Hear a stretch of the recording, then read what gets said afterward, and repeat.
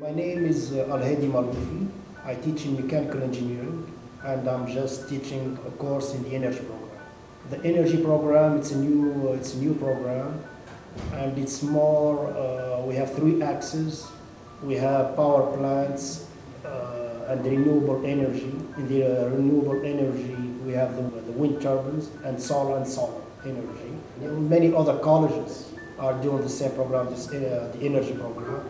But our program is more focused on power generation from solar, wind turbines, biomass, and also power generation from power plants, the conventional energy generation. I'd like to have students who love energy, who see what's going on in the future, the shortage of, we have an energy problem.